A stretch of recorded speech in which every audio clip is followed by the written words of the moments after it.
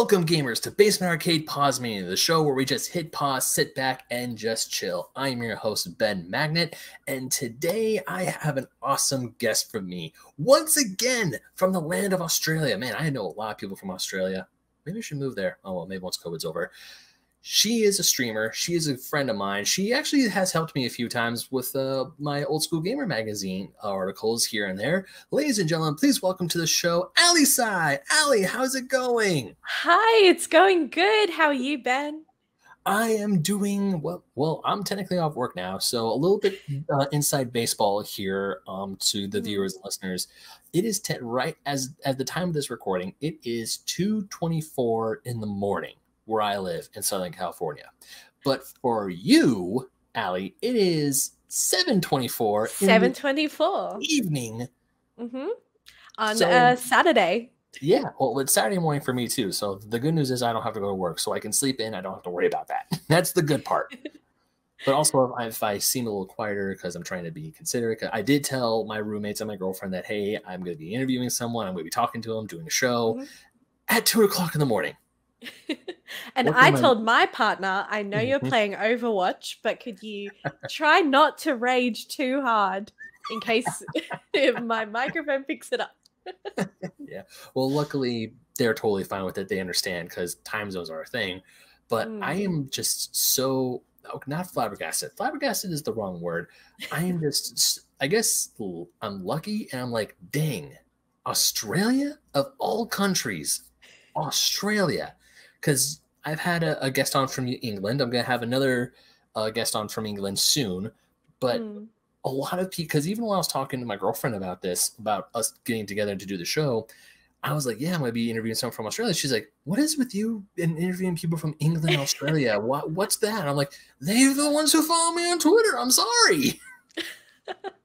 It must be something about, your personality or humor that just appeals to Australians. I'll take it. I will bloody take it. That is very high honor. When I was in, I mean, there are times I've even taken some English and Australian vocabulary, and it's somehow just integrated into mine. Now, if I had any bloodline to anything, it would probably be England, because I think I have family heritage that comes from the UK. I'm not 100% sure, but I think I'm British or English ancestrally. So I've been, ever since I think I found that out, I've been saying bloody as like there are times something happens like, bloody hell, what's going on? And, I did pick up that you dropped a bloody earlier on. And also, I've also been like talking to you guys, talking to like you and Todd, the top loader. He was on a few episodes ago. And I'm also listening to another podcast that has an Australian, and every time they refer to college, they call it uni. Uni, yep. So for me, and I even start saying, it's like, oh yeah, when I was in uni, it's like, what do you mean uni? I was like, oh, that's right. I'm not talking to an Australian. I'm talking to an American. When I was in college. So yeah, let's see. There's a oh yeah, yeah. It's been a long day. Anyways, so Aly, the reason why I asked you to come on the show is because you are a streamer. You're the first streamer or the first streamer I've actually had on the show. My first question to you is, what got you into video game streaming? Oh, that's a very good question. I'm not sure is the answer. When I started streaming, which was at the end of 2019, I've had a bit of a on and off relationship with streaming, but I had never actually watched a live stream before when I'd done my first stream. So I was watching a lot of YouTube at the time, and I started watching a lot of Sims YouTubers, and a lot of Australian based ones like James Turner from Sim Supply and Deligracy. And as I got deeper into the rabbit hole of you know, when you discover a new YouTube streamer and you just watch their entire backlog, I did that with James Turner, and I ended up on his just uploads of his VODs from Twitch. And I thought, hey, maybe I could do that. You know, I've been a gamer my whole life. I had never really considered streaming before because I thought, you know, maybe I missed the boat on that. I should have started doing it when I was younger. But I really just watched enough of the VODs where I was like, I could try to emulate that and see how I go. And I just downloaded OBS, the game I was playing at the time, and just went for it. And I had one viewer who was a lovely guy. And I just, from that moment on, I went and bought a cam immediately after that, because I was like, that was great. I loved that. Engaging with somebody while I play video games. Because I'm a very social person. I like doing things with people. And I didn't have a lot of gaming friends when I was growing up, so I was mostly playing games by myself. And then finding that engagement and finding a community to play games with was really what appealed to me about streaming. That is got to be some of the most wholesome like one of the most wholesome stories I've heard in a good long while, because I completely understand of how, like, because I see myself as a social person as well. And also just you get that high, because I also stream. Funny enough, I stream every once in a blue moon, because unfortunately my work schedule is vastly, well, okay, it's difficult. It is very difficult to stream. I mean, we're recording this at 2:30 in the morning for me, for crying out loud. So for me, finding a time to stream is extremely difficult. But I feel like since I've been doing like this, like not just this show, but the mothership show, Fake Nerd Podcast, for a while, just thinking it's like, hey, there's this one person watching us. That's like the biggest high in the world. Like there are times where I like, oh, maybe I'll stream for like 2 minutes and I just like throw a quick thing on Twitter and no one watches it. It's like, it kind of bums me out, but at the same time, it's like, nah, it's like there might get, it was like, what time was it? 4 o'clock in the afternoon. Okay. Yeah. People are busy. Exactly. Let's try again a different time. I try again a different time. Maybe 2 people watch, or maybe 3 if I get lucky. But at the same time, it's like, hey, people actually care. Exactly. People watch, which is great. Even one viewer is someone who you can connect with and become friends with, and then you've got another friend to play games with. And that's awesome. Yeah, I just wish I had money to buy a video camera, because I don't have one. I mean, I want to eventually stream up through my PC. I want to stream not just through, because the way I stream is through my PlayStation 4. Oh, yep. So I'm happy that my PS4 can do that. And also, because everyone else on the Fake Nerd podcast has a PS5 besides me, I'm the one person who doesn't have one yet. Yeah. And it says, like, because we're at the time of this recording, we're also recording for we're recording Mortal Kombat. We're doing stuff because we're going through all the Mortal Kombat, or not all the Mortal Kombat games, the newer ones, and we're on Mortal Kombat 10. So, and I was talking to guys, and they're like, man, just recording this through the PS5 is so easy. It is. I mean, Ryan, he streams on Twitch, and he's able to use his green screen. He has a camera. To him, it's like it's the easiest thing in the world. I'm like, well, if they can do it, why can't I do it? You can do it. Oh, I most certainly can, except I don't have the proper equipment yet. But equipment aside, you said you've been gaming your whole life. What was the first game you remember playing that you know is like, this is it? This is something I'm going to love for the rest of my life? Well, the first games I ever played, I installed with a good old set of floppy disks. And those games were... Oh, Be Still My Heart. Because I remember those too. Oh man, that. Yeah. So the kids' games that I played were the one that I remember the most fondly was called Fatty Bear's Birthday Surprise. Okay. And that was about you're a bear that has come to life for a little girl, and you set up a surprise birthday party for her. And then following that was Putt Putt. So the little purple car.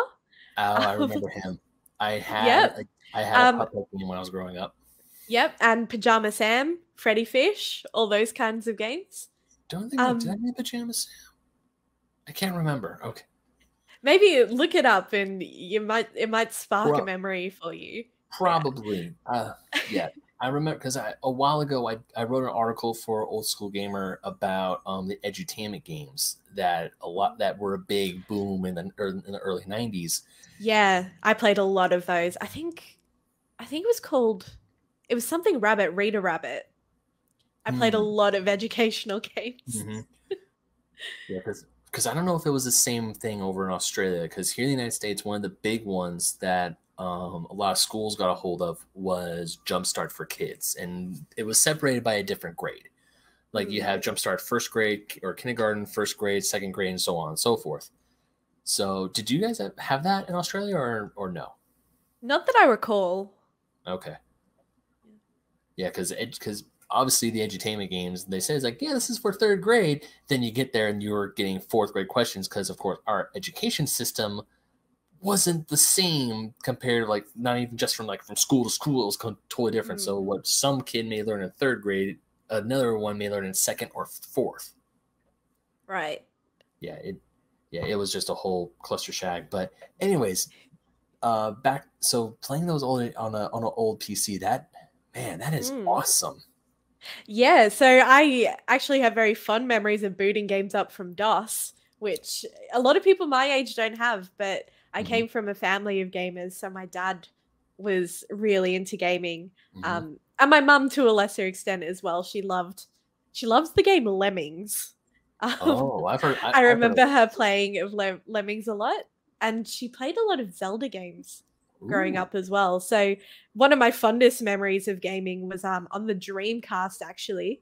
And it was a 4-player game called Gauntlet. Okay.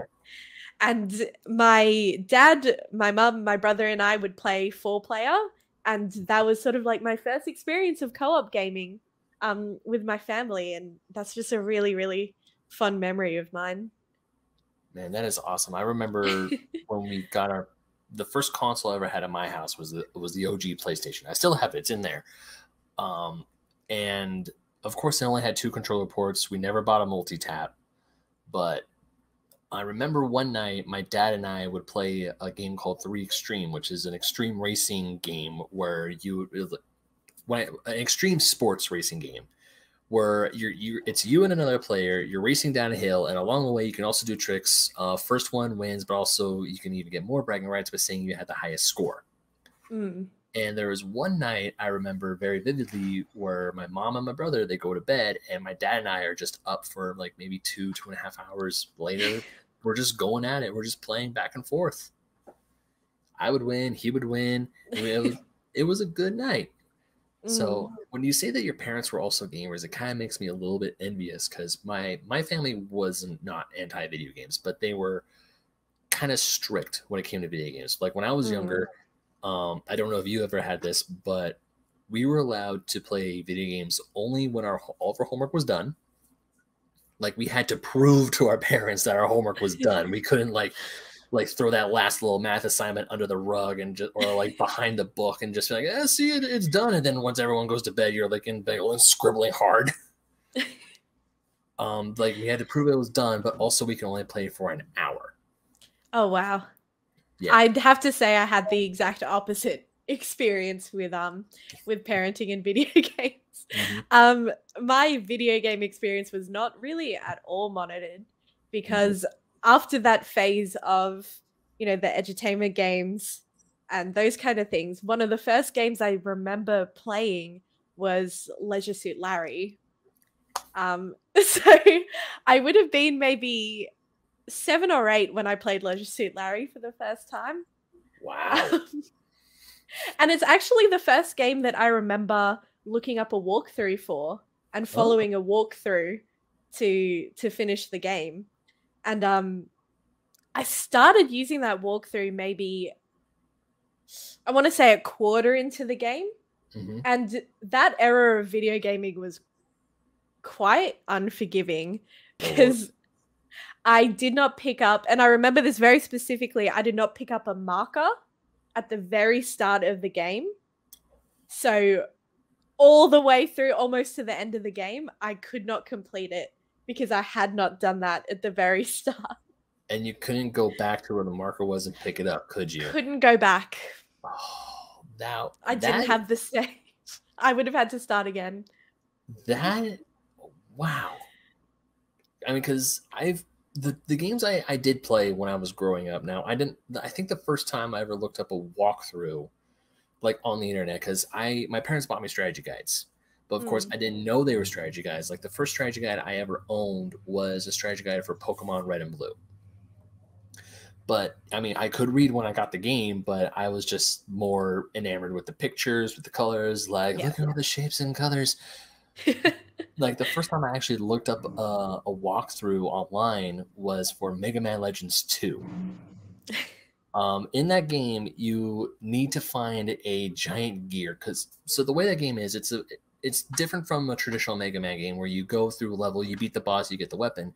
Mega Man Legends and Legends 2, also known as my favorite Mega Man games of all time, they are action-adventure RPGs where you actually go in a three-dimensional space, you get to go explore. And you're in this one room, but to advance the story, you need a specific weapon, which is the drill arm, because there's this big giant wall. You can only get through it with the drill arm. But to get the drill arm, you need this one specific part. I spent hours trying to find the stupid part. And when I was playing Mega Man Legends, I told myself, I'm not going to look up cheat codes. I'm not going to look up. I'm going to play this game the way I'm going to play it. Nearly 40 hours go by of me playing this game, trying every avenue I could, thinking maybe the part's here, maybe the part's there, trying I'm like Charlie Day, and I'm like, with the whiteboards and the string theory going crazy from Always Sunny in Philadelphia, trying to figure out how to get this damn part. And you want to know where it was when I finally caved and looked it up? Where was it? It was in the one box I didn't look at in the very beginning of the game. Hate to see it. The one box. And I even went through the entire game that was open to me, going checking every box. It was in the one box. I did not look. And when I finally got the part completed the game, I was just like, I felt like an idiot because I was like checking every single nook and cranny, but the one place I didn't check. Yeah. There was. And you never missed a box again because you learned your lesson? Never mixed a box again. I was in Florida. My brother, because he has a PlayStation 5, he was showing me and my girlfriend Astro's Playroom, which is the tech demo that came with the system.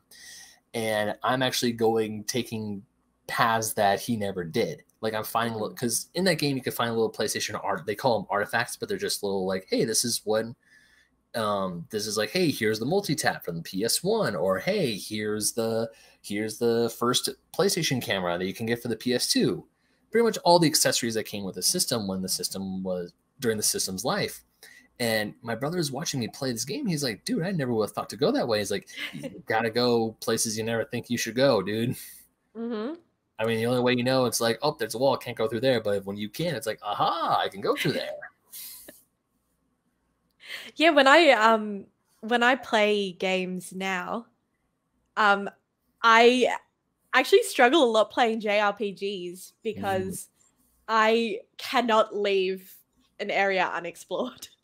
I have to, if there's a split path, I have to go that way and I have to see how far it gets, whether I think it's the right path or not, and I have to go back and check every nook and cranny of every hallway, of every tunnel. Until I find everything, or else it's just, and I'm not a completionist gamer either. I guess you would call it FOMO. Like I don't want to miss out on anything. I fear missing out. Oh no, I completely understand what you're going through. When I was playing Kingdom Hearts 3 and Final Fantasy 7 Remake, I was checking I wasn't checking everything, because in Kingdom Hearts 3, there's these little hidden, they call them the lucky emblems, but they're just hidden Mickeys. You get all the hidden Mickeys, and then you get a piece to help make the most powerful weapon in the game. But when I was in, so I got to like as far as I could to the final boss, and then I went back and just double checked and looked up and was like, okay, I'm gonna go find everything, get the weapon, cool. I'm a super OP to kill the boss now, great. Yeah. Whereas with Final Fantasy 7 Remake, I made damn sure I beat every side quest that was open to me before I advanced the story. Like I'm in a new spot, I'm like, cool. I'm gonna get my side quest done. Okay, side quests are done. Cool, let's go do the main story.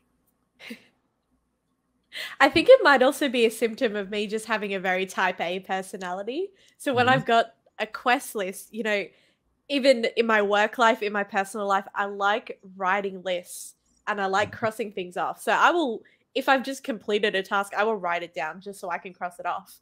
So when I've got a quest list, you bet I am going down that list and finishing every single quest before I move on to the next area. Oh yeah, I was for me when I was playing Final Fantasy VII Remake and even Final Fantasy 15, because that is also a game that has an extensive list of side quests. My whole thing is like, I want to get these side quests done because A, I'll be super powerful, and B, some of the best weapons and the best gear in the game you can only get through the side quests and the special hidden dungeons. So as the game may want you, it's like, hey, you should go right. It's like, no, I'm gonna go left first, get all that good shit, then go to the right. And where do you stand on lore? Because before I started streaming, when you get sort of like notes or things to read in games, I would never read them. No, I was never interested in them. But once I started streaming, I don't know, for some reason when I picked them up, I think it's because I tend to play games that I missed playing when they came out, but they're people's favorite games. Right. So when they're watching me, I feel bad for skipping all the lore that, you know, people have learned so much about over the years because, you know, it's their favorite game and they want to know everything about it. So I've started reading those and reading them out loud on my stream. And I've found, you know, that I kind of regret skipping that kind of thing before because they do make the game so much richer in a way. And you do kind of get those aha moments when you put things together before the game tells you. I think for my stance on lore, I feel, you know what? I think I'm going through the exact same thing you are. So besides Basement Arcade Pause Menu, we also have another show, which is our Let's Play show, which is just called Basement Arcade. And in the before times, you know, before the pandemic hit, there's some really good Halloween episodes of myself and my co-hosts Ryan and Sparks, where I'm playing games like Evil Within, Resident Evil 7. Let's see. It wasn't Subnautica. It was another ocean one that was scary as all hell. But as I'm playing like games like Evil Within and Resident Evil 7, I'm actually looking at the lore, I'm talking about it. Whereas there are times where, like, I remember when I first played Kingdom Hearts and I got the Ansem reports. I didn't care. The first time I played a game, I didn't bother with them. It wasn't until my second or third playthrough I actually read everything. I'm like, oh. So when he was talking about like the Machine of Darkness, like why some of the Heartless have like the emblem, because he created them. That's like they came from a machine, and the natural Heartless they don't have any markings on them at all. So like I'm thinking, I'm like playing this, I'm reading all this lore and this info. I'm like, holy shit. That boss fight I just got into like 20 minutes ago makes so much more sense now. It changes the game in a way. And it's funny you mentioned Resident Evil 7 and The Evil Within, because those are the two exact games that I was thinking of when I brought up that point. And also what I'm playing at the moment, Outlast. Part of the reason why I stopped to read all of those files and documents is so that I get a break from how scary the game is, because I know when I'm in that menu, I'm safe. Yeah, you're safe. Let's talk about spooky games. So I've watched your Evil Within stream, and it made me laugh because I think I also sent you the video when I played it. That's also up on our YouTube channel. So if anyone watching this wants to go watch that, go ahead. It's still up. Because the way when you were going through it, I'm thinking, hey, are you at this part yet? And you're like, what do you mean? I'm like, oh, you'll find out. Just wait. That's one of the beautiful things about streaming, is playing those games, as I said, that people have already experienced, and then when you get to see somebody else experience it for the first time, that's quite a connection, really. And even when I finished Evil Within, when I finished my playthrough, the first thing I did was try and go find other people who were playing it for the first time, so that I could have that experience of like, oh, you don't know what's coming. So you did you actually finished the game Evil Within. We only played up to, I want to say, chapter 4, maybe 3 or chapter 4. I want to say chapter 3 is where we stopped. Because I mean, unfortunately, schedules aren't the best, and we had to get these things. It's a long game. It is a long game. Same with Resident Evil 7. We only played like the first 2 hours of the game, up to the first boss fight. We got up to the first boss fight, and then we called it there. Alien Isolation. That's the other game I played. Another game I played on stream. So I need to ask, why all the spooky games? Well, I am not a spooky lover. I don't watch horror movies, and I never have. So people are horrified when I say I haven't seen Alien, and I haven't seen all of your other favorite horror movies. Ooh, yeah. Alien's really good. I know. I have been told I need to watch Alien, and after playing the game, I think I can handle it. Okay. But I started, actually, Alien Isolation was the first horror game that I ever played. Okay. And I think it was just, I'd started streaming Sims games and Planet Zoo, so a lot of simulation games. But I was looking for something a bit more story-driven.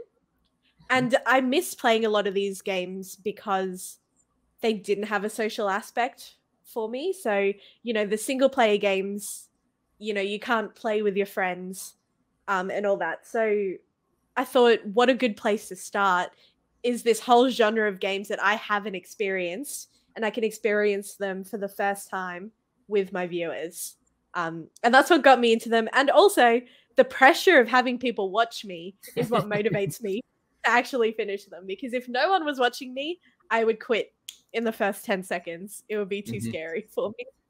Like this, because I remember I was watching your Outlast stream when I was finishing up or just getting all my Twitter tags for a recent article I had. And as I was listening to you, because the way you have your stream set up, I think is really cool. You have like these bits that people can buy, and they could just like throw random sounds into your stream, like the jump scare. Because I remember I had your stream up. It was on a different tab, so I could still hear it, but I'm like typing away, trying to tag all the people that we know on Twitter and stuff like that. And all of a sudden, I hear like this giant scream, and then you scream up, and I even jump up. I'm like, what the fuck was that? And I look over, it's like, oh, it was so and so doing the thing. Yep, the thing. As if scary games aren't scary enough, I give my viewers the opportunity to scare me even more. But a lot of people do say that my screams are scarier than the game. I would definitely say there are times I had to like make sure that I had to adjust the volume on my laptop, because I was like, was that too loud or was that not loud enough? I should have a sound warning on my streams for sure. You definitely get, I mean, well, you're playing a spooky game, so of course it's, I also feel that spooky games, because now unfortunately I don't watch Twitch on a regular, as much as I would love to. There's so many other things that require my attention that unfortunately Twitch is at the bottom of the list. But when because I'm sorry to say, you're not the only Twitch streamer I follow. I'm sorry. I mean, how dare you? I mean, when I notice that you're on stream, or when I notice that another friend of mine is on stream, or someone I know through Twitter, Instagram is on stream, I do try to watch as much as I can, a little bit of them. And the times that I have watched, I feel like the ones that get a lot of the attention are the spooky ones, the ones that are scary, the ones that have people go, oh my God. What was it? It's like Five Nights at Freddy's all over again. Have you ever played Five Nights at Freddy's or no? I haven't. I totally missed the boat on Five Nights at Freddy's. But it is a very popular game. I feel like that was the first one, or not. Okay, it wasn't the first one, but it was the one that made a bunch of streamers, I don't want to say popular, but it definitely put streaming on a map, because people will be playing this game, and all of a sudden Five Nights at Freddy's is a huge franchise. Yeah, absolutely. Yeah, so besides the spooky games, because I know you have other games that you like to play, I was actually part of one once. Yeah. Mario Kart 8. So you and I played Mario Kart 8 Deluxe on stream, and I'm glad to say that I did not make a complete ass of myself. I at least won 2 rounds. So when you play games with your Discord, with your friends on Discord, or even friends around the world, how do you pick those games? It's like, what's a really fun multiplayer game that everyone could just get together, and also who has it? Yeah, well, I think Nintendo games are sort of universally adored. And the Mario games, a lot of people have a Switch. It's quite like a low barrier entry into video games. And Mario Kart, for example, is one of those ones that's quite easy to jump in and out of. So you're really only committed to be there for the race that you're in, and then you can leave or you can join in the next race. And it's quite relaxed like that, which I really like. And yeah. I don't know. When you said, "Hey, let's go 200cc on the very first race," I was like, "What are you doing?" I regretted that almost immediately after I said that. I am, because I've never done 200cc's before in my life. Like when I first got Mario Kart 8 and introduced 200cc's, I'm like, no, I'm not touching that. But I did it purely to get the stars for the 200cc, and then I never played that again. It's too stressful for me.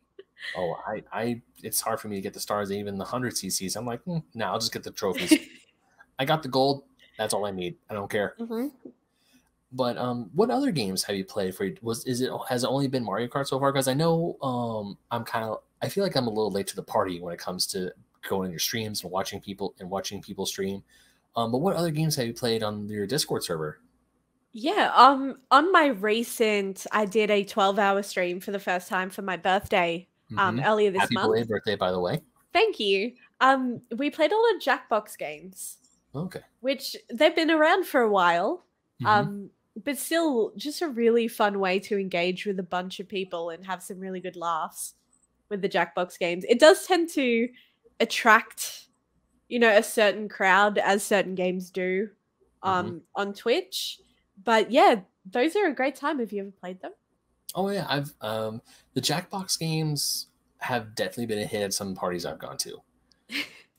Yeah, they've definitely, it's like when it's just, even if it's a small family gathering or when I'm in a group with a bunch of people and it's like, hey, who has a phone? Cool, we're gonna play a Jackbox game. We're playing like the Doodle one. I forgot what it is. Is it Doodle one? No.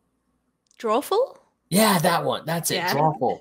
Oh man, I remember playing Drawful at Christmas one year for at least like an hour and a half to 2 hours. We were waiting for our food to get ready. And we just played Drawful for 2 hours, and it was awesome. It was just me, my brother, my mom, and my girlfriend. Yeah. And yeah, they're great little games. Especially because, again, it's that like low barrier to entries. All you need is a phone and one person to have the game, and then you have this like awesome, group activity that you can do. Yeah. So obviously you're playing a whole lot of spooky games right now, or especially Outlast, because your Twitch viewers said, hey, let's scare the crap out of Aly even more. Yeah. But I can only assume there are games on your docket that you really want to play for your stream that you just haven't gotten to yet. Like everyone, like all of us, we have the dreaded backlog. What games, like the star games on your backlog, that you just look at and you're like, I'm going to get to that on my stream someday. Not now, but soon. What are those games? I'm curious. I don't actually know that I have a lot of stream backlog games. Streaming for me, I do really, really enjoy playing the one-player story-driven games. For me, that's kind of the sweet spot for streaming because I have something to react to and engage with along with the chat. But I have a huge backlog of games that I want to play off stream, which is very troubling because I love streaming and I love playing other games off stream, but I don't have a lot of time to do both. Yeah. Oh yeah, definitely hear you on that part. So let me rephrase the question. If there were, say, 3 games that you would love to play on a stream, if you can think of 3 games, if you can't, don't worry about it. What would those games be? I think just more horror games. Okay. I want to get through, and not even just horror games, just those games that have a really, really good single player experience that people have already played through and they love the story and they love the lore and they love the mechanics, so they just enjoy seeing those games again. So I want to continue with The Evil Within. I want to play The Evil Within 2. What else is there? I think there's lots of games that people just love and they want to see me experience it for the first time. because that's how they, you know, share their experience with that. So I think I've had Call of Cthulhu mentioned a few times. Subnautica. Really, it's all scary games. That's the other one I played. That's the other one. It was Subnautica. Subnautica? Yeah, that was super glitchy too when I played was it? Oh yeah. So there's this part I'm like going through or maybe it wasn't Subnautica. Maybe. You're in a like submarine under. No, it wasn't Subnautica. I was underwater, that's for sure. Shoot, you know what? I'll figure it out later. I'm sorry. I am totally sorry because I was like, was it Subnautica? Was it not Subnautica? I just remember I was underwater and we ended the stream because I clipped through the floor and I was going into an endless abyss of nothingness. Oh no! The only color around me was just like the gray / bluish scale of the ocean surrounding me, as I'm continuously falling through an infinite void of just nothing. And I'm like, I guess this is how I die. Horrifying in its own right. Yeah, you don't die through an enemy or through a game mechanic. You die because you fell into a glitch. All right, so horror games. That is totally awesome because I know a game I definitely, because right now I've just been streaming a whole lot of Fortnite because that's on my PS4. It's easy for me to play. I've been playing with my friend Sydney Jax. She was also a guest on the show because I got her into that, which is really cool. But the one game I'm definitely waiting to stream that I found out is going to be for free on PlayStation Plus is Tony Hawk's Pro Skater 1 and 2. Oh, awesome. Yeah, that was announced as the September, one of the free games for September. And because I've been wanting that game for a while. I don't know why I haven't gotten it yet. I just been like, I'm going to get it someday. And then it's like, hey, you can get it for free. I'm like, yoink. So once that comes out, definitely keep an eye on my Twitch. So yeah. So earlier, right before we started recording this, you mentioned that you are a retro gamer. I am also I am also a retro gamer. So my question to you is, what retro games or what retro systems do you love playing the most, and which systems have you always wanted just never got? I think for me, retro gaming is more of a comfort kind of callback to my childhood. So I'll always go back to those, and mostly Nintendo 64 games that, you know, I played when I was in early primary school, or I think you call it elementary school. So yeah, we call it elementary school, but there was definitely like a part where it's like, this is the primary and this is the upper grades. Oh, okay. Yeah. So the American education system is weird. So yeah, I'll definitely go back to all of my N64 games, and I still have the full collection that my brother and I grew up with. And yeah, as I said, like it's very much like a comfort thing for me, bringing me back to my childhood, and you know, all the music and the sound effects and from those kind of games that are so iconic, like Super Mario 64, which I go back to quite regularly. You know what? I got something to tell you. I just recently beat Super Mario 64 for the first time in my life. Oh, wow. And yeah, I got all 120 stars. I made sure I did that. And because when I got an N64, I didn't get an N64 for Mario. I got it so I could play Pokemon Stadium. Oh my gosh, Pokemon Stadium. Yeah, it was for, I mean, I've told the story. I feel like every time someone's on the show and they mention the N64 and they're like, they mention N64, Super Mario, and they're like, yeah, you played. I was like, I never owned Mario 64 growing up. They're like, what do you mean? It's like, I wanted Pokemon, dude. Pokemon Stadium, I would say, is one of my most played games on the 64. Oh yeah, that was like my go-to on the N64. But the reason why I mentioned Mario, and I've written about it recently on OSG, is that I don't think I'll be going back to Mario 64 for a very good long time, because while I did enjoy the game, I had quite a few problems with it. Mostly the camera. The camera being the biggest flaw. Now, I get it. when I play retro games, being the age I am now, especially retro games I've never played before, the next big retro game I'm planning to tackle is Super Metroid, because I'm trying to go through all the Metroid games before Dread comes out in October. And when I play these older games, I try to get myself in the mindset of I'm back in 1996 or I'm back in that era. But as I play it, I feel like I've also been spoiled on experience, because the first 3D Mario game I actually played and beat is Mario Odyssey. And that's like leaps and bounds. Oh, yeah. That's like not even fair of a comparison. So that's like trying to compare cricket to baseball. It's like, it's not the same thing. There's no way it can be the same thing. So playing Mario 64, I didn't rage quit, but I definitely was mad that I missed a jump. I couldn't see where I was going. And the camera was just so finicky that I was like, I'm trying to make Mario look one way so I can line my jump up. And then I think, okay, maybe this is it. And I go, and then it's like, I'm like a bunch of, I completely missed it. So, I mean, so probably I won't be coming back to that game for a good long while. Need to give it a rest. Well, it was a game where I played, and as I got frustrated with certain parts, I just put down and I started playing other games instead. That to me is the big thing, because I've unfortunately done that. Nier Automata, which is the big JRPG I've been playing for the past like 3 years. Amazing game. It's just, and also I'm going through my whole trying to finish as many side quests as I possibly can, and then complete and then go through the main story. And then it's like, hey, you could do this side quest. I'm like, well, can I do this side quest now? It's like, well, you can, but you shouldn't. I'm like, what do you mean I shouldn't? It's like, oh, you'll find out. And then it's like, oh, for me to complete this side quest, I have to go into an area I haven't even unlocked yet. It's like, great, thanks, game. Now I have to go do other stuff. So I am a serial incompletionist.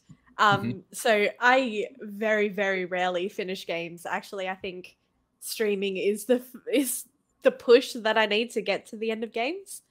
But I, as you said it, realized that I have never actually finished Super Mario 64.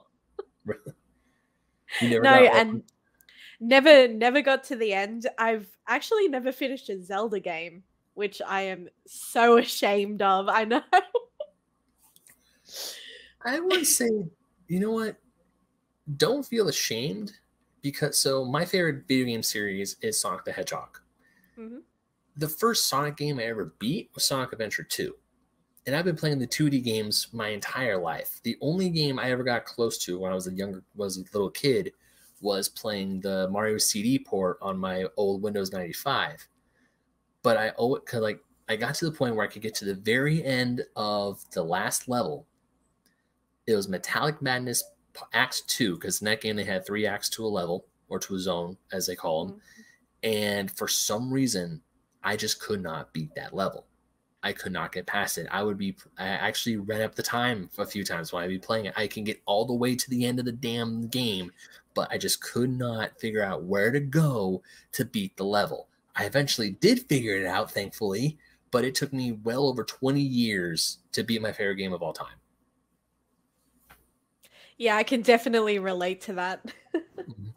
So the way you say you've never beat a Zelda game before, I can't get mad at, because it took me 20 years to beat Sonic the Hedgehog 2. It took me well over 20 years to finally play and beat Mario 64. And even when I was playing Mario 64, I was constantly picking up and putting it back down again.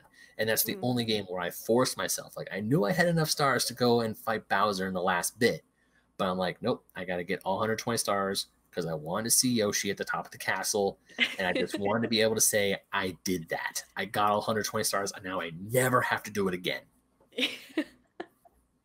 Yeah, see, I can confidently say that my favorite Zelda game of all time is Ocarina of Time. But I've never finished it. The closest I've gotten to finishing a Zelda game was Breath of the Wild, and I stopped right before the final fight with Ganondorf and just never gone back. Wow. Now that's a game you couldn't get me to put down. Was Breath of the Wild. I definitely played a lot of it.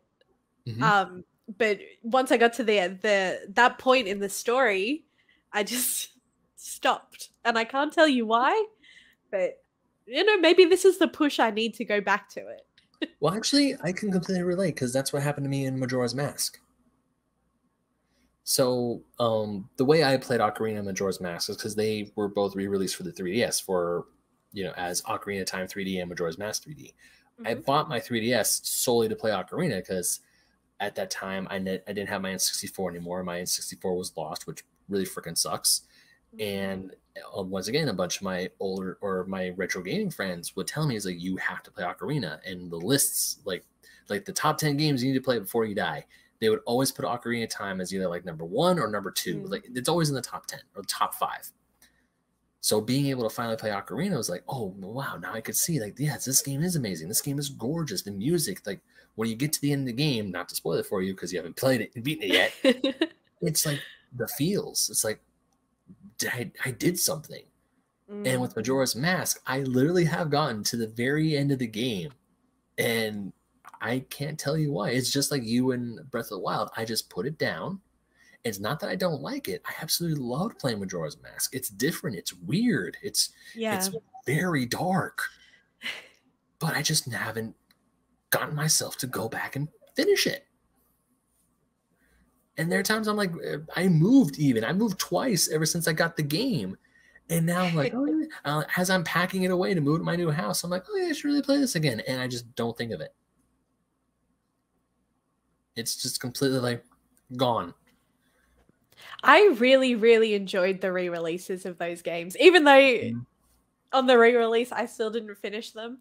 I know, you know, some people have very strong feelings about, you know, re-releases and remasters, but I actually really enjoy them. Oh, me too.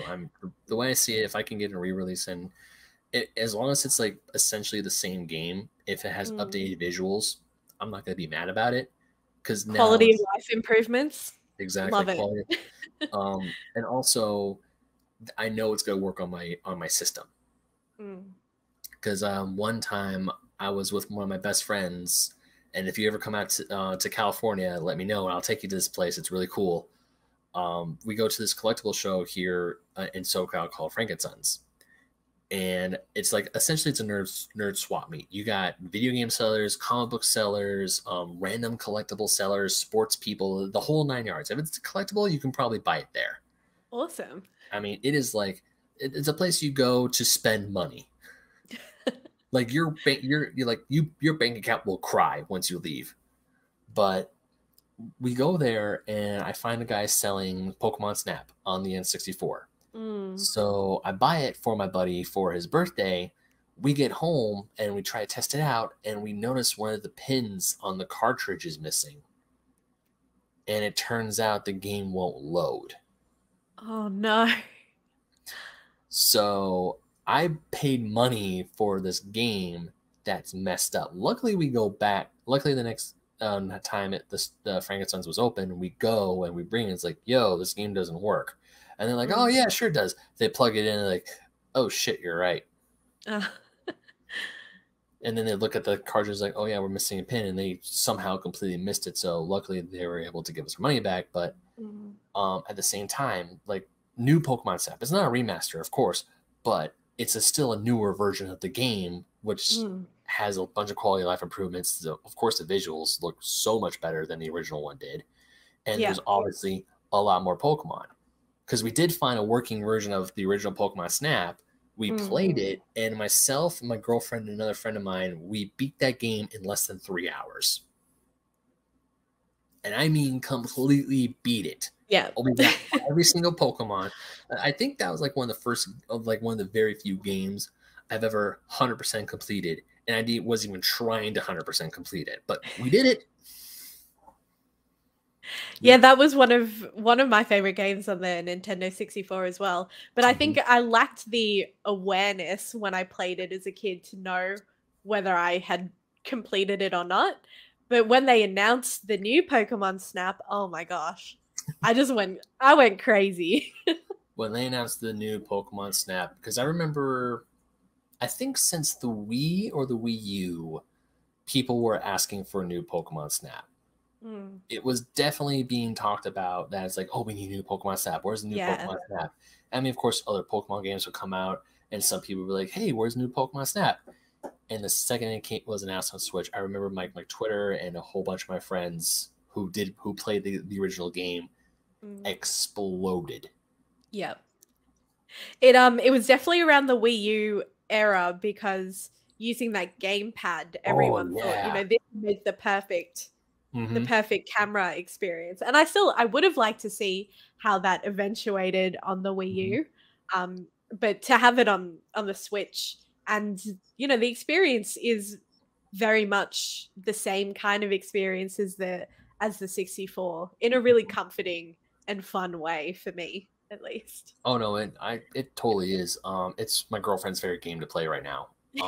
I cannot tell you how many times I've come home from work, or I'm out here in my loft recording the show, writing articles, or just getting my general work done. And then she comes out of the room and she's like, "I'm gonna play Pokemon Snap for a little bit before bed." And then I go to bed myself, and then there's the Switch on my side of the bed, and she's asleep. I'm like, "Okay, you gotta put this back in the dock." The one thing about that game is that the tune that you use to get the Pokemon's attention is the same tune every time. And I am so tired of hearing that same noise. Yeah, I completely understand. Although, fun fact, the voice actor for Professor Mirror, I interviewed him a few years ago for the main show. It's a special. His name is Ben Lepley, and the reason why I interviewed him is because I met him at a convention here in Southern California, because he's the voice of Dedue in Fire Emblem Three Houses. And you probably can't see him, but that's, hold on, let me move the camera up. Yeah. There it is. Yeah, that's his character. It's hard for him. That's awesome. Yeah, but he signed it, and then once the game came out, it was announced that he was the voice of Professor Mirror. So I'm like, yeah, go Ben. That's so cool. Yeah, we totally talked about Fire Emblem a lot, but that was but still. And now looking back on it, because the convention I met him at was held in January of 2020. Right in the before times. Right before it was. If I were to go back in time to me, and you can even find pictures of me at this convention on my Instagram, like I was dressed as a black mage from Final Fantasy 1. If I were to go back, me walking through the parking lot with my staff and everything, is like, yo, this is the last convention you're gonna go to for a very long while, I would have called you a liar. But now, just thinking back on that, it's like, damn, that is just the way that things have happened since the beginning of 2020 is just like, sometimes for a lot of people it's gone downhill, but for some people it's gone uphill, and it's weird to see how this pandemic has affected all of us. Yeah, well, as I mentioned earlier, started streaming in December 2019.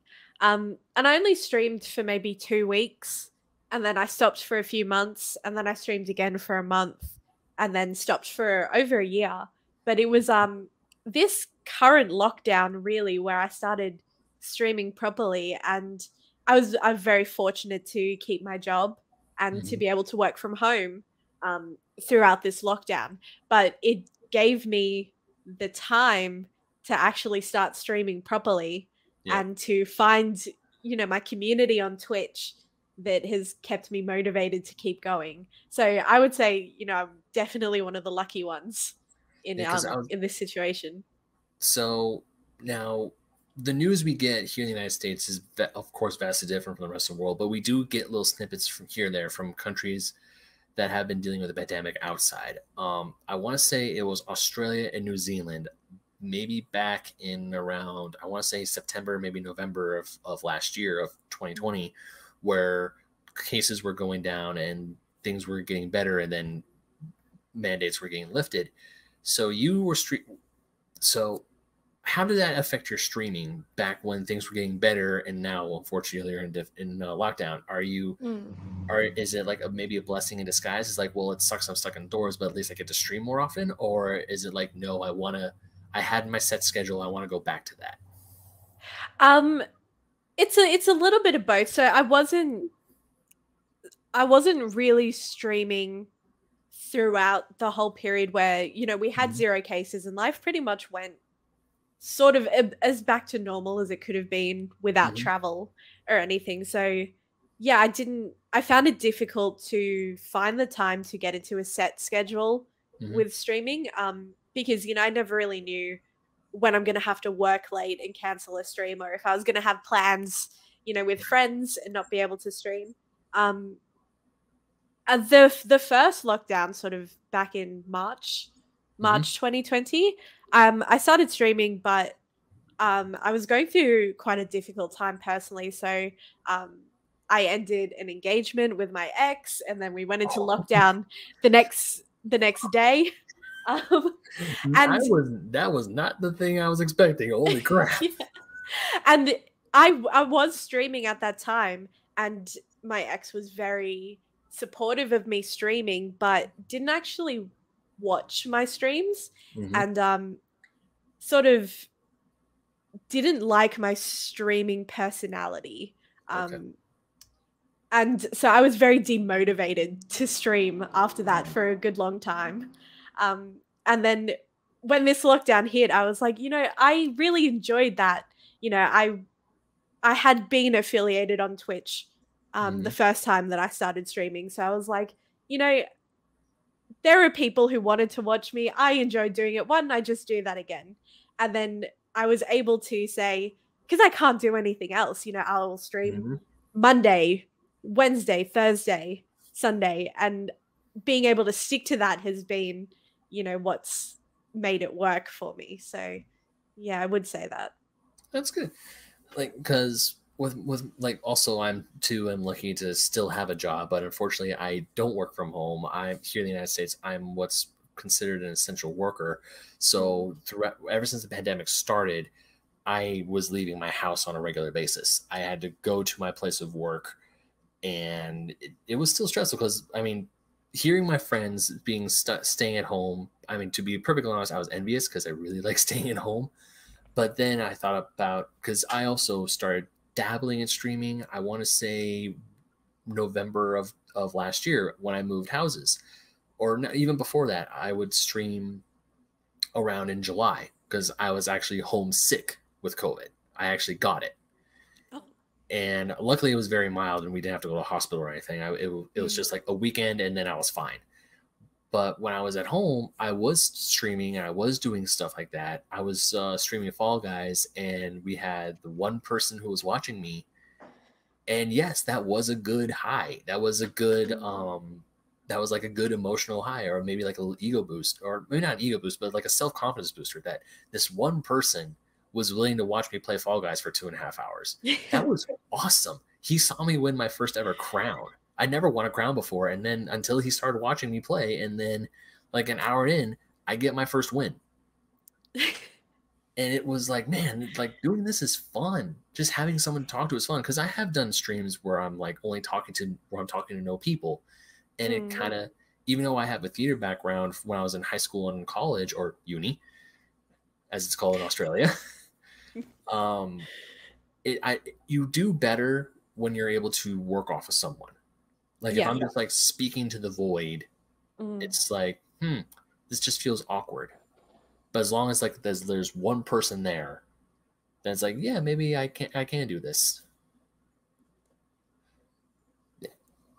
If I could give one tip for people who are Mhm. streaming, um, even if you don't have any viewers, one thing I've always kept in mind, or if your chat's very quiet, you have nothing to go off, is to pretend that you're recording a YouTube video, Mhm. um, and do that commentary like you would, as if you were recording the content. And that I've found has really helped me to, you know, stay upbeat and engaging, so that when people do come in, they have something to engage with. Mhm. Because you don't want to come in to a stream and, you know, have nothing to say because the Right. stream is not really doing anything. So I found that really, really helpful.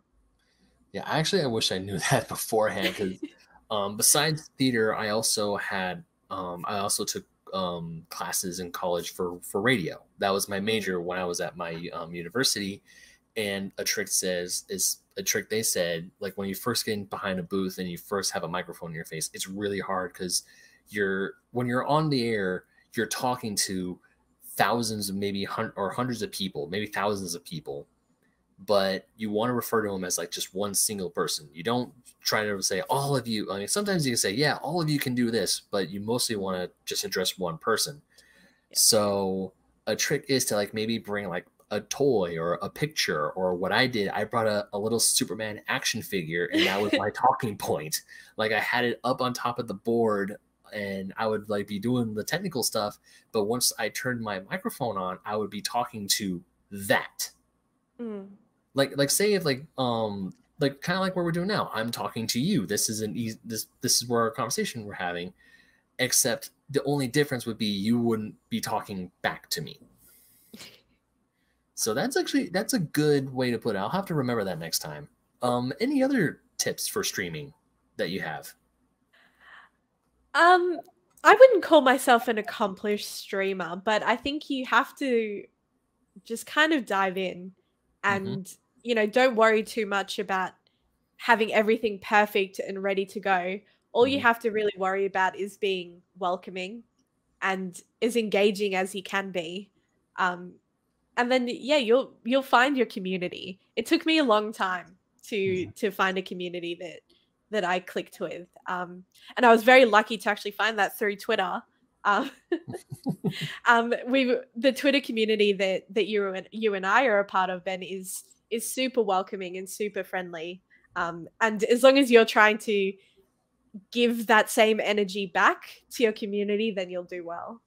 I feel like there should be like a little dinger and accounting and like a little ticker that pops up every time I mention the Twitter community that you and I are part of, because almost every single person I've had on the show is from the Twitter community that we're in. And for the foreseeable future, every guest on the show, or almost every guest on the show, is going to be from that community. Because before I had maybe like 100, less than 100 followers on Twitter when I started the podcast Fake Nerds, and I'm doing this. And I want to say it was maybe Sega Master Tim who first started doing the Follow Fridays that I got like part of. Like I remember I opened up Twitter one day and I'm like, why do I have 20 notifications? I only have like one. In the span of a week, or in the span of 3 weeks, I only have like maybe one.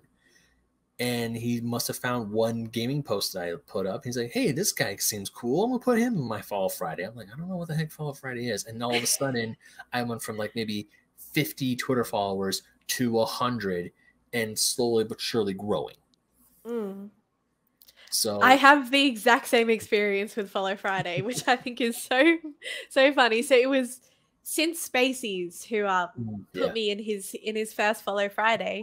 And through his Follow Friday, somehow I made my way over to another Australian streamer called Paulie Kwan, and I jumped into one of Paulie's streams, and the community that he had just made my heart swell.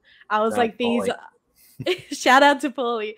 I always credit, you know, my streaming back to Paulie and Spacies, because I found Paulie's community and I saw how he interacted with them, and I thought, I want to do that. That's the kind of streamer that I want to be. And I know that Paulie says a similar thing about me. I think we found each other at a really pivotal point in our streaming careers. But I do have to admit that I still don't really know how to use Twitter. I'm very bad at using Twitter, but I'm trying to get back to it. I'm trying to learn how to, so that I can give back to that community, because I've gotten so much from them. Yeah, Aly, you are absolutely not the only, because I'm in the same boat. For like when I was in college and when I was doing radio, and they said like, yeah, you have to have a social media presence, because I feel especially for streaming, or for me, because I use Twitter mostly as a tool to reach out to like, hey, do you want to be on my podcast like you are? Or, hey, can you please read my articles and give me feedback? I need some feedback because I want that to eventually be my 9-to-5 job. Do I want this to be my 9-to-5 job? Of course I do. But I'm doing this now because I love it. But using Twitter and getting an audience is like, one of the hardest things. But at the same time, I've now fallen into a community. I'm making friends now.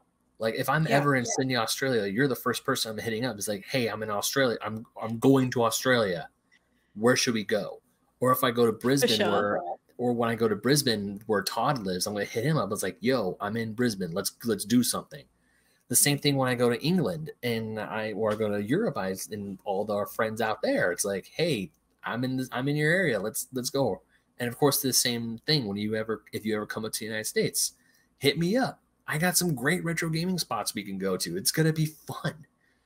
So even though I'm using Twitter as a tool, because I also don't know how to use Twitter 100% fully. Like when I'm trying to tag everyone I know of, like let them know that I have a new article up, I'm doing it one by one instead of trying to find like the mass like button to click. Is like, how can I just like drag all their names into one thing and then just like do a thing and like boom, it goes to them.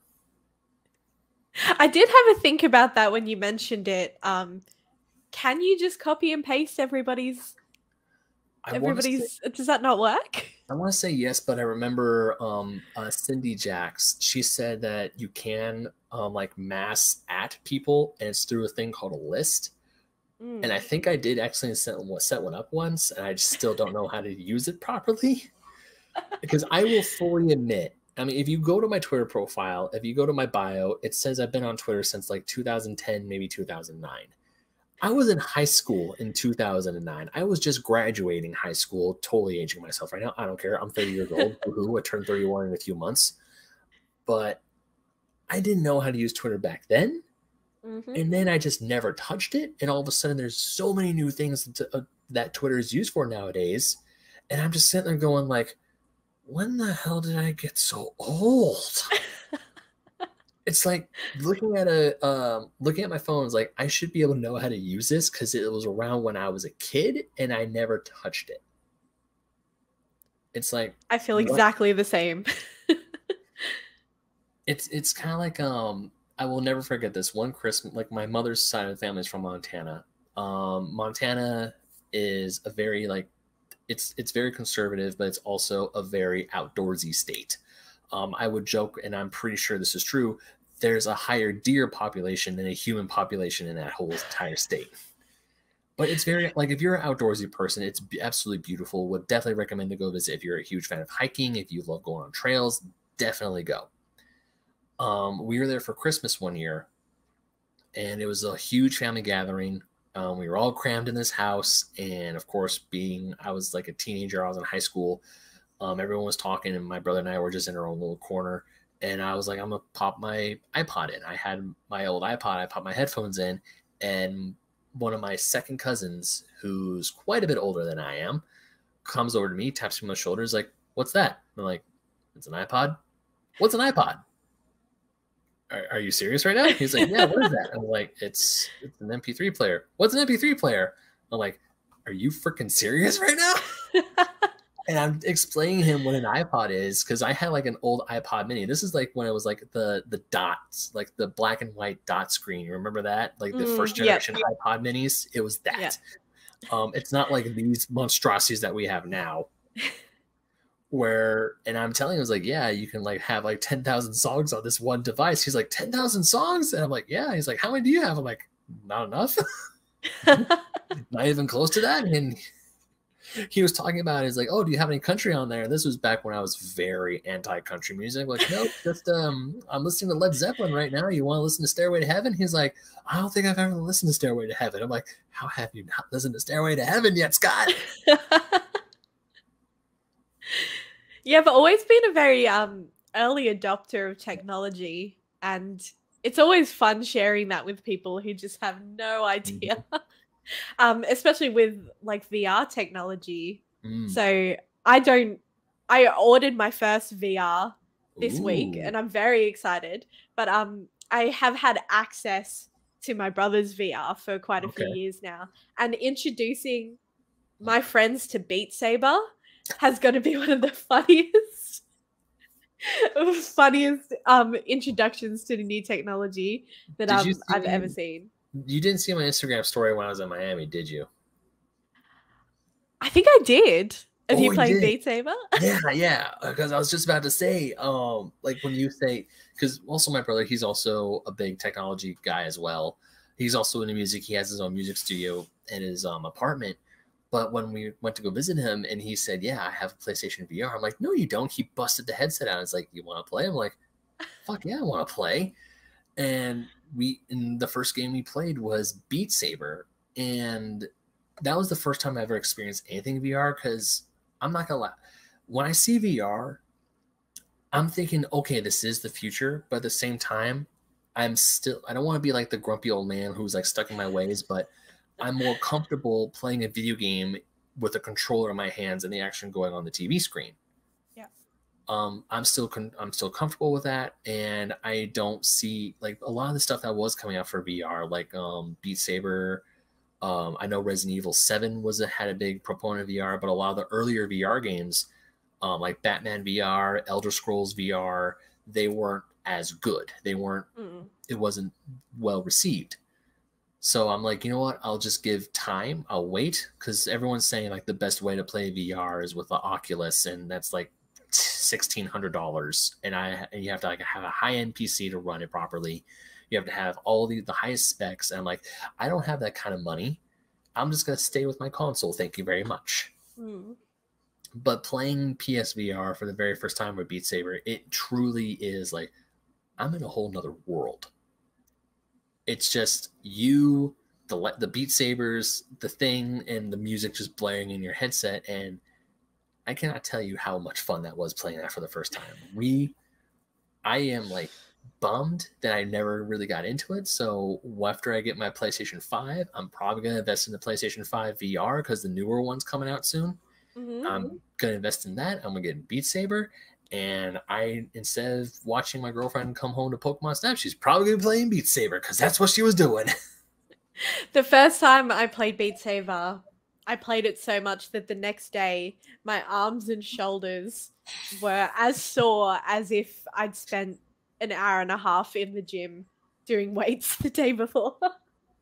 And I absolutely adore rhythm games. I'd have to say, if I had to pick one genre of video games that I like the most, it would actually probably be rhythm games. So stepping into Beat Saber for the first time was like an absolute dream come true, to be inside of a game like, you know, Guitar Hero, Tetris Effect Connected, which has an amazing soundtrack. A new game that I've been playing called Everhood is also one of those games that's like really immersive with the music. And music is really like transportive for me. So yeah, Beat Saber was like the ultimate gaming experience for me. I adore that game. I bought the VR just so I could play it, because my brother took his back. No, dang it. No, when we were there and we were playing Beat Saber on his VR, we were just having an absolute blast. Like my brother and I, we went.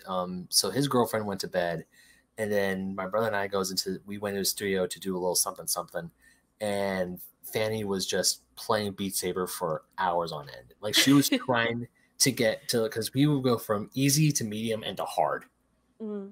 And since my brother is very musically inclined, like when we first got Guitar Hero, he went from medium to hard to expert in almost the span of like a month and a half, maybe less than that. Whereas me, who isn't the best musically inclined, I mean, I was in choir for high school, but that's not much. But I would only play Guitar Hero a medium. Like that's as far as I went. Because when I would play Guitar Hero, I would play because like, hey, I don't have this song on my iPod yet. I want to listen to like Stevie Ray Vaughan. I want to listen to In Flames. All these bands that I love, but I just don't have the music to yet. And I'm like, I'm just gonna play on Guitar Hero. Yeah. I think I started playing Guitar Hero, and as I say that, I realize I have a Guitar Hero controller behind me. Nice. I think I would have been in year 5 or year 6, and it was around the time that I was also learning how to play violin. And I remember going to violin practice, and my teacher was like, "You haven't practiced at all this week, have you?" And I said, "No, I've been playing Guitar Hero, but at least I'm an expert." You're playing violin, and then you go and your teacher's like, "You haven't been playing." Oh, that is something. Have not been practicing. But actually, that reminds me of maybe it would probably be the first time that I ever played a game in front of an audience. Was when Guitar Hero came out, and you know how it, stores they have the setup where you can demo the game in the store. Oh yeah. And I was waiting for my brother to finish work when we were picking him up, and I picked up the Guitar Hero demo and started playing on Expert.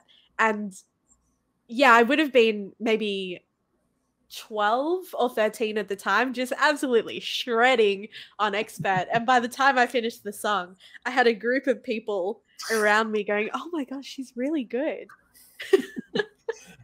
So maybe at that point I should have thought, maybe I should play games for people. Yeah. Well, so one of the things about streaming that, because I'm assuming you're a bit younger than I am, because you were like 12, 13. Well, how old was I when Guitar Hero came out? I'm assuming you're a little bit younger than I am. I'm a couple of years younger than you, not too much. Yeah, okay. But seeing you being able to stream like you are, or even not just you, but others, other streamers. Because for me growing up, I unfortunately do remember a time when my parents were, I mean, once again, my parents are not anti-video games, far from it, but they also were practical. They were, I don't want to say they were realists, but they wanted me to think realistically. Like if I were to tell them that in the future, people could play video games and other people watch them and then give them money, they would have called me a liar and said there's no way. Because there have been times where my parents have said, you're not going to get a job playing video games all day. And now seeing people who are streaming, like they're showing stuff on YouTube and they are playing video games all day, making a much better living than I am, kind of makes me a little mad. I'm obviously not mad at you, but mad at the fact that because I also, like you mentioned earlier, like maybe you missed the boat, maybe you waited too long. Because now I am very much in that where I feel like, should I even try streaming? Because I feel that, I mean, I don't know, this is going to sound ageist or anything, if that's a thing, is if I'm too old to be streaming. And then I see other people who are streaming and I can only assume they're a lot older than me and they're doing just fine. Yeah. So it's like, it isn't too late. I just need to just go at it. No, it's definitely not too late. And I've had that feeling, especially being a woman in gaming.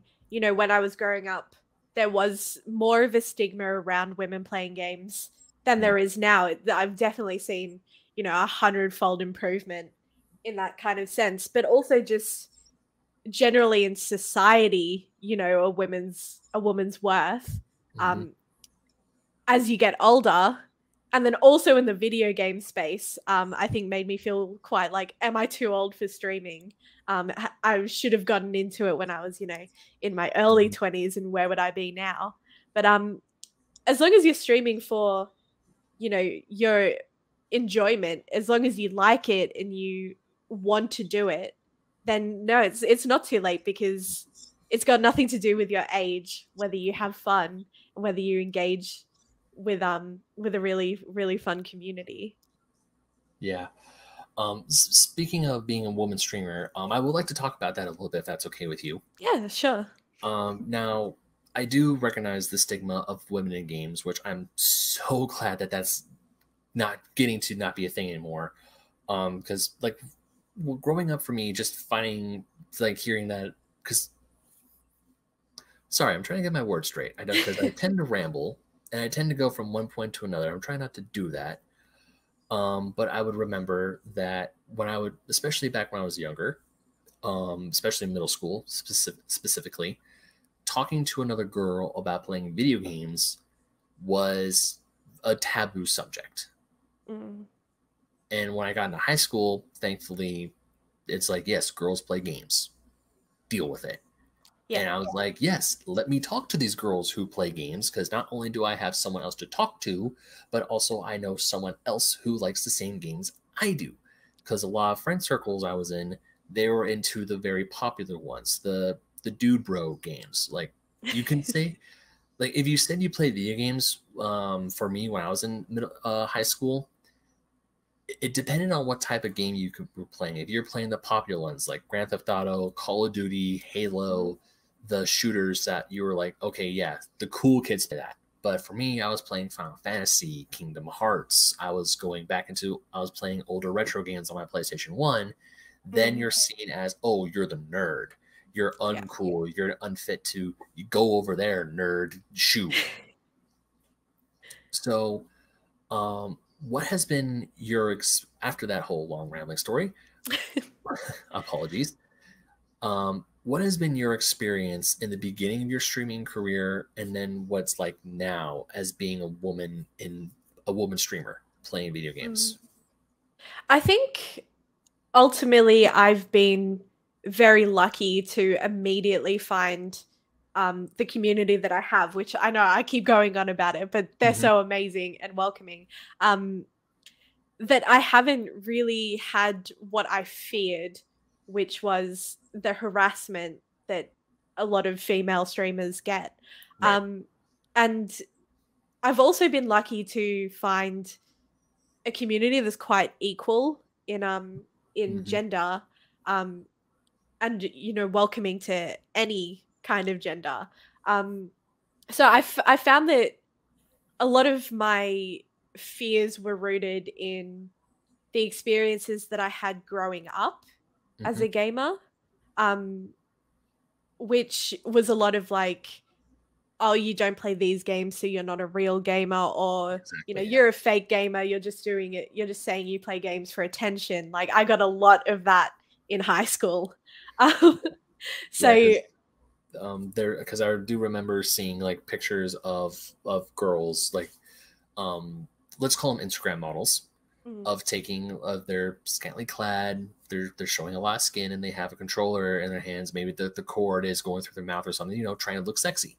And not that there's anything wrong with that, but they're saying it's like, oh, I'm playing a game. It's like, and then you get, unfortunately, the gatekeepers who are like, well, what game are you playing? And then they call them out for it. It's like, look, if you're making content, you're making content. That's if you want to make that type of content, go for it. But just like calling out people saying, oh, you don't play games is like, why are you doing this? To me, I still say it's wrong. Because even if like Exhibit A, the sexy Instagram model, wants to take pictures to appeal to gamers, okay. And then the gamers find out that she doesn't play games. It's like, she's still appealing to you in some form, some way, if that bloody makes sense. And then when there's also nothing like mutually exclusive about being sexy and playing games. Yeah, you can do both or neither. Yeah. Or I would also like in my head canon, she turns around and is like, yeah, I've been playing Final Fantasy since I was a little girl. I love playing video games. I have a decent collection. And then it's like, oh, but you don't play this game, so you're still not a real gamer. I feel that unfortunately, a lot of men, a lot of boys, or whatever you want to call them, will still try to find a way, because unfortunately this hobby of ours has been male dominated for years. Yeah. And seeing more ladies play video games, like I still cannot tell you how happy it makes me when I come home and I see my girlfriend playing games, or we're at the store together and she's like, man, I really cannot wait for this game to come out. I'm like, yeah, neither can I. Or even times where she's on the Switch and I'm playing PS4 and we're just chilling playing video games together. Yeah. And I think streaming has actually had a very positive influence on the perception of women in gaming, because this is a platform where we can be visible and say, yes, we do play games, we play the same games, and we're also quite good at them. Yeah. Which is, you know, there's that scale of like, you don't play games, you don't play the right games, or you're bad at games. I mean, you kicked my ass in Mario Kart that one time. That really, it didn't piss me off because you're a woman, you beat me. It pissed me off that because I was practicing all day. I was actually racing with Fanny, playing 150 cc's, trying to get good, and then you just swoop in and throw that bloody red shell at the last second. I know it was you too. There's a lot of shell sniping and colluding. Although I forgot who it was, but I did get a really good green shell shot, like straight on too. Yes, that's like very best friend in the world, Jess, often joins Mario Kart, and she is known in my stream as the Green Shell Sniper. Oh. Make sure I'm very far away from her then. She'll get you. Oh, I bet she will. Really quick story since we're talking about Mario Kart. My best friend, when I got Mario Kart Wii before he did, and my best friend from high school, he is in real life too. He is a licensed race car driver. He has a racing license, so he can drive race cars for a living. He knows what to do, and and we've been racing go-karts together when we were in high school. He would take me to his favorite indoor go-kart track and we would race, and he would teach me how to be a better racer.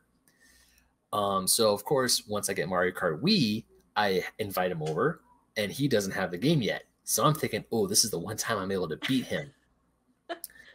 Our very first race together, we're on Luigi's Circuit, easiest track in the whole game.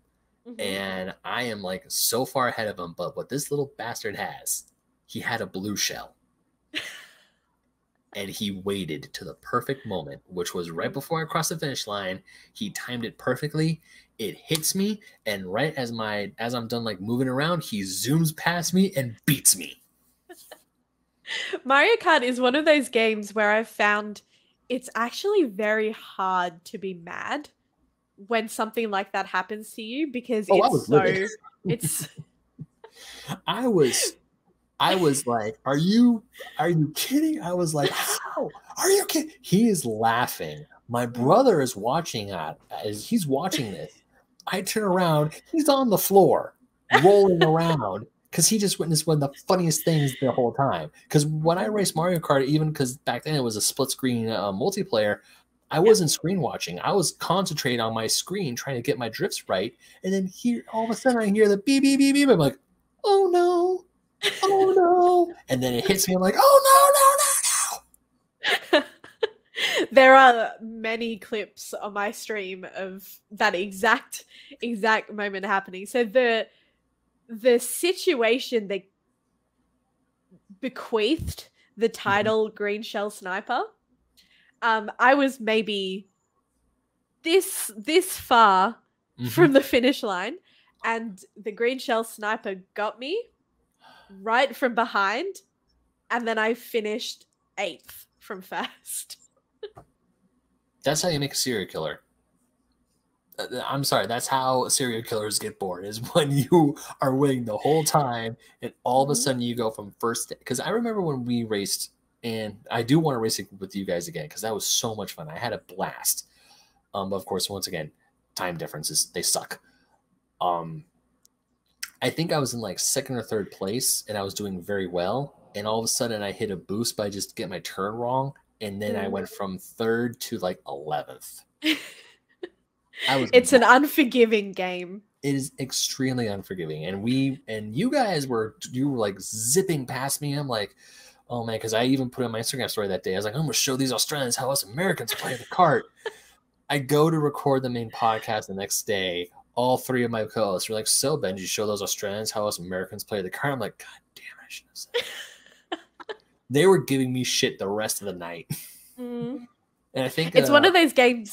Sorry, one of those games too, where if you've never played online, your perception of whether you're good or not is completely off. Oh, it is. Because when I before I streamed it and I would just play with my friends, I was untouchable.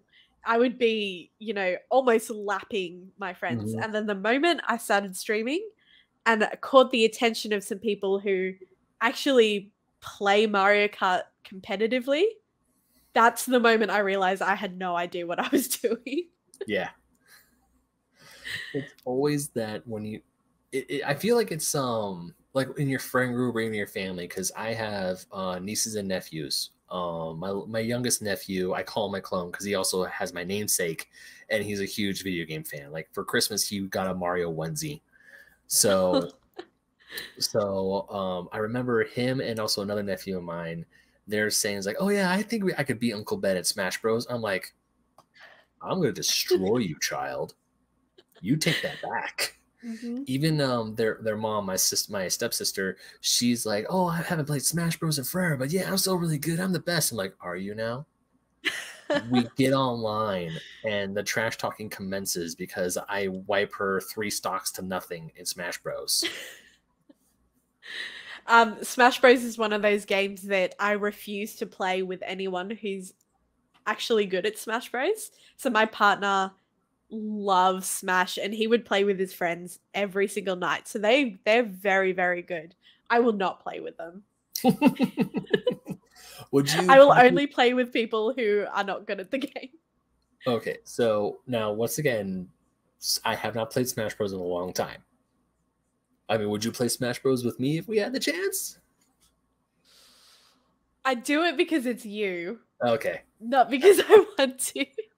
No, Because if you have even a basic understanding of the combos in Smash, you will destroy me.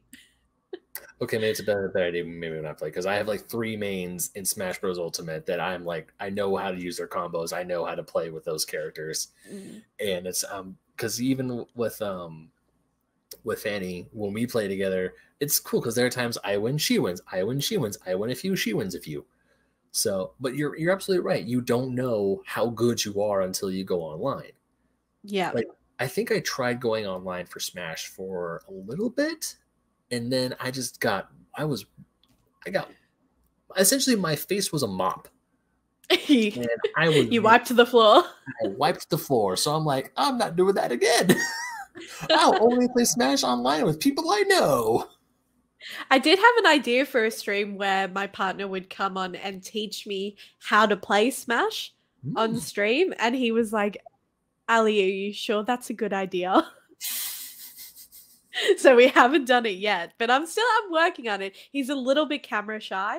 He's only ever come on to play 1 or 2 games of Guitar Hero, but I think, you know, as long as we don't argue too much, I think that would be quite a fun stream to do. Well, funny enough, now the first stream I did was Cindy. It was her first Fortnite stream. Now, unfortunately, we didn't have her PS4 set up, so her audio was captured. Only my audio was caught, hers wasn't, but luckily for the second time around, we fixed that. We played when I showed her how to play Fortnite. I was essentially teaching her how to play the game as we played, and of course, it was battle royale formation. It was 2 versus 100. It was 2 versus 98. We were on a team, and I was showing her how to play. I was like, "Okay, you see this? This is how that works. This is how this works." And she was getting used to it. She was having fun. And then eventually she let me know that she got the battle pass and she plays Fortnite, maybe not on the regular, but she's willing to play it more often. Because that's what Sparks and Ryan did for me. Because I did try Fortnite right when it first came out. Didn't like it. Absolutely hated it. And I became the grumpy old man when I'd see these little kids doing the stupid Fortnite dances, like the flossing thing. I'm just like... I'm afraid I still am one of those grumpy old men who refuse to play Fortnite. I will, but you've almost convinced me. You have been very convincing in trying to get me to give it another go. Well, I will say this: is Fortnite for everyone? No. Has Epic Games improved Fortnite to the point where even if you don't win the battle royale, is there stuff for you to do? Yes. There's stuff to like, there's quests to do, XP to gain, things to unlock if you're a battle pass member. I mean, yeah, the battle pass is the whole thing because I'm still very anti microtransactions, even though I'm part of the Fortnite crew, which is like a $12 a month subscription. I mean, yes, I do get some cool perks. I get special skins that aren't available anywhere else. And excuse me, and I'm able to, and during the season, I'd be able to unlock more skins that you can only get if you're in the battle pass. Because like that's the whole thing about game in Fortnite is like you get these really cool skins and you can customize them all you want. But as I was playing it, when my friends told me, it's like just download it one more time, just give it a go, just play with us. You'll see how it is. So I started playing with them again, and it's really fun. I was having an absolute blast. I mean, even there are times I play just by myself. I'm like just trying to get my XP, just try to get as much XP as possible. And if I win a few rounds, cool. If I don't, that's totally fine. So okay, I think you've convinced me. Yes, I got another one. Another ding. Yeah, so now we just need to figure out a time to play because once, I keep, once again, take a shot every time I say time zones suck. But yeah, it is definitely, I mean, if you don't like it, that's totally fine. I feel like another thing with like, I don't know if it's mostly for streamers, but also with gamers that's been going around recently. I've been seeing a lot of love online, especially on Twitter, where people have been saying, if you don't like a game, that's fine. If you have an opinion of something that's different from someone else's, that's fine. Just do not attack the person. Like, say, like you just said, you don't fight like Fortnite. A dick move of me would be like, huh, well, of course you don't like Fortnite. You suck at video games. It's like it's like if I were to say something like that and mean it, then I would be an asshole, and that's something I do not want to be. And like you were saying earlier, with being a woman streaming, you've been getting a lot of love and support of just like, go and play a video game. If you like it, cool. If you don't, that's fine. I'm glad, exactly. Yeah. Yeah, I'm glad we're moving away from the stigma of your opinion. If you have different opinions, then you suck. Definitely. Yeah, because I can definitely tell you there are times I was very scared about not talking bad, but criticizing Mario 64, which is a beloved game. And I know that Twitter can be like that sometimes. Yeah. Well, gaming is such a personal experience. I think that, you know, everyone reacts to things differently and is attracted to different things. And that's the beauty of gaming, is that there's such a variety of games that you can really find anything. And you don't have to worry about, you know, do I have to play the most popular game? Because that's something that you do get a bit of pressure on streaming, is, oh, I have to play the game that's, you know, the most popular. But there are so many games out there that people love and have loved their experience, and they want to share that experience with you. And I just find that really nice. Yeah. I definitely have seen that, because when I was playing Mario 64, people are like, "Oh man, that's such a good game. You're loving it." And I was happy to say, it's like, "Yeah, I am loving it. Like, I love parts of the game, that's for sure." And the next game I'm going to tackle is, once again, Super Metroid. That game has been touted as one of, maybe not, if not the best game on the Super Nintendo, like rivaling Super Mario 64 and Final Fantasy 3 6. It came out as Final Fantasy 3 here in America. Once again, we're weird. Because people have been saying that that's like the best Super Nintendo games ever, and I'm going to be playing it for the first time. But also I'm a little nervous, because I feel that if this game has been too hyped up for me, and after I play it, it doesn't live up to that hype, did I experience the same thing? Because unfortunately, I never played that game when it was in its glory days. I am playing it over 30 years after the fact. Yeah. So it's still a little nervous, but at the same time, I'm still excited, because this is, when you get a game like Mario 64, Super Metroid, or GoldenEye, or another game that people say this is a must-play for a system, and you've never played it before, there's still that bit of excitement, like, man, I'm bummed I missed out on it, but now I actually get to experience it. Yeah. And you get that feeling of experiencing something that so many people have before you, and you're part of that now. Yeah, so I mean, once I start playing Super Metroid, that's going to be, I'm looking forward to it. And you'll have to tell me how it goes, because I have never played a Metroid game. Ooh. Once again, not for everyone, but I've definitely fallen hard for the Metroid games recently, because I mean, Metroid Dread's coming out. That's the first new Metroid game we've had in over 19 years. They are a little hard to find, but if you have a Wii U system, you're able to download the Game Boy Advance games, which are Metroid Zero Mission, which is a remake of Metroid 1. And it's a very better version of Metroid 1, by the way, because as much as I love 8-bit games, I absolutely adore 8-bit Nintendo. I love those, the style and how those games are. Metroid's really big freaking hard. The original Metroid is really big freaking hard. You don't know what to do. It's like, what? So yeah, Metroid Zero Mission and Metroid Fusion, which is the first Metroid game I ever played or really ever owned, you can download them on the Wii U eShop. They're there. You're good. If you have a Switch, Super Metroid is available on the Super Nintendo. The only one you might have trouble getting is Samus Returns, which is the remake of Samus 2 for the Game Boy. That might be the hard one. If you do nab a copy of Samus Returns, definitely play that, because once again, 8-bit Metroid on a Game Boy system was beloved. It's a really good game, but it's also really hard because it's like, where do I go? What do I do? The frack is this thing? So yeah, if you have a Wii U, Allie, I would highly recommend downloading Zero Mission, Fusion, and you have a Switch, so you're able, and you have the online thing, so you have 3 of the 4. You're good. My biggest takeaway from chatting to you, Ben, is just adding so many more games to my backlog. Yeah, I tend to do that. Even talking with you, there are times it's like, oh yeah, that game. Oh no, because I'm assuming if Sparks is probably gonna listen to this, and all the spooky games that you mentioned, like maybe Outlast. Because we're getting closer to October, and now that it's safer for us to record in person, we're gonna do more Basement Arcade. We're gonna do more spooky Basement Arcade, meaning I'm gonna be playing a lot more horror games, and I'm probably gonna be screaming and getting the crap scared out of me. Oh, I'm looking forward to that. Yeah. Did you ever see I know I've kept asking you if you've seen my videos. I apologize. But did I ever show you the video of me playing Resident Evil 7?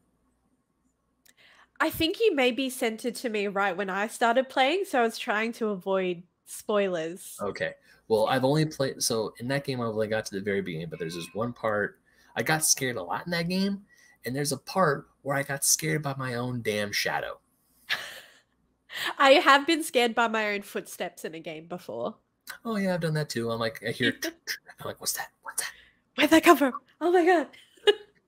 And of course, in that game, you have a gun, so you're like, where? All right, so Allie, thank you again so much for coming on and just rambling and talking with me. It's been an absolute blast. Like I say with pretty much everyone else is on the show, open invite. If you ever want to come back on, just like chat about anything video game related, just hit me up. You have an open invite. I can definitely stay up till 4 a.m. again here in California. Thank you so much for having me. It's been so much fun. Of course. Now, Allie, where can people find you on the internet? So you can find me on Twitch at Alysai AU, and on Instagram and Twitter also at Alysai AU. And for clarification, Alysai is spelled Alysai, because unfortunately, that's right. I don't know how to, because if people watching us on YouTube, because normally our names are up, and they're probably like, where'd the names go? I was trying to figure out how to get the names back, because Brandon switched it when we all do the live show, we're all in one spot. There's no need to put our names up. So, whoops.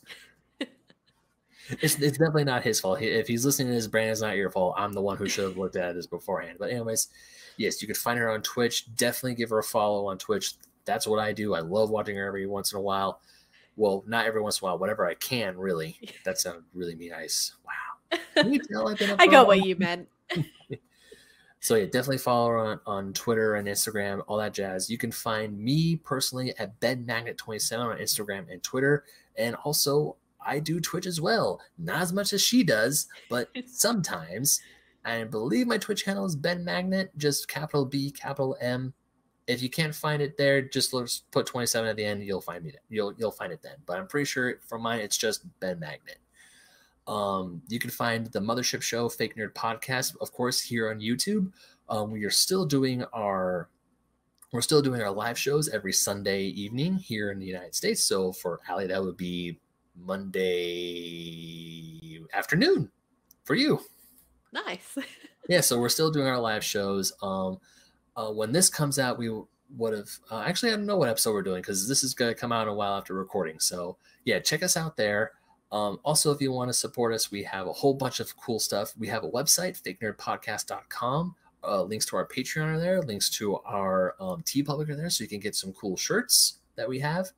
Also, since we're still in the middle of a pandemic, we have Crafted by Z masks. I believe the link to her mask with the Fake Nerd Podcast logo on them is on that website. And also check out our shows. We have the Mothership Show. We have the regular Let's Play. That's YouTube only, but Basement Arcade. That's the namesake of this show, came from that. So check out Basement Arcade. Go back to when I was playing spooky games a few years ago. See me get scared playing Evil Within, especially when I went through the freaking meat grinder. I was like, this is a goddamn meat grinder. Why am I in here? Yeah, that was really scary. But then, of course, once I get the crossbow, ooh, I was having fun. Mm-hmm. The Agony crossbow is such a good gun. Game changer. Oh, totally. And of course, we're going through Mortal Kombat 10 right now, so definitely check out those videos if they are up. Cool. If not, then they will be up. And we have a bunch of other shows. We have Fake Nerd Book Club, where we sit down and talk about comic books. That's on hiatus as of right now, but it'll be coming back soon. And check out the show Conversation. I was on a recent episode of that, talking about how I got into fandom, and I get pretty real there. So definitely go ahead and check that out. It was a great conversation. So, Aly, once again, thank you so much for coming on and just talking. It was so good. Thanks for having me. Of course. And for now, let us unpause.